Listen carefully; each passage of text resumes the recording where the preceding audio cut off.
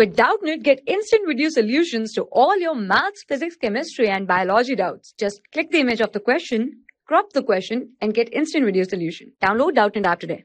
Hello everyone. In the question, it is given that calculate the energy released by fission from 2 gram of uranium in kilowatt hour. So given that the energy released per fission is 200 mega electron volt. So now let's see the answer. So in the question, mass of uranium is given mu equals to 2 gram. Now in the question, it is also given energy per fission E equals to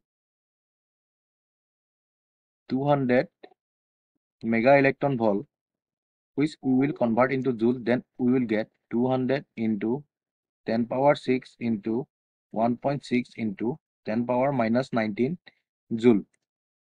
Now number of atoms in 2 gram uranium is given by N equals to 2 into 6.023 into 10 power 23 divided by 235. So here 235 is the total mass of uranium. So number of atom in 2 gram uranium, N equals to, we get 2 into 6.023 into 10 power 23 divided by 235. Now total energy release is given by the relation E dash equals to N into E. So here we need to find out the value of E dash.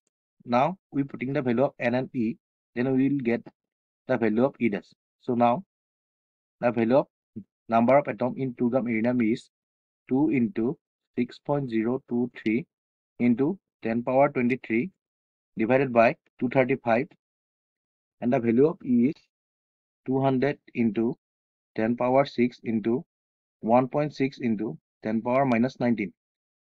So from here we got the value of E dash equals to 4.56 into 10 power 4 kilowatt hour, and this is our answer. Thank you. For class 6 to 12, IIT JEE and NEET level. Trusted by more than 5 crore students. Download Doubtnut app today.